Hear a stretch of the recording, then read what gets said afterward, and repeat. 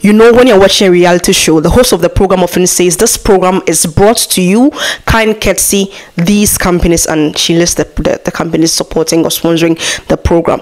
I was dancing this morning to some hot African praises, and the scripture kept ringing in my head. I'm going to quickly share it with you, and we'll find new ways of saying it and personalizing it. Translation I read says, by the grace of God, we have not been consumed. We can also say it's like this: because of the grace of God, we have not been consumed. We can also say it's like this: I, Tinky Winky the Tinkerbell, being sponsored by the grace of God, I have not been consumed. You can also say it's like this: kind courtesy the grace of God, we have not been consumed.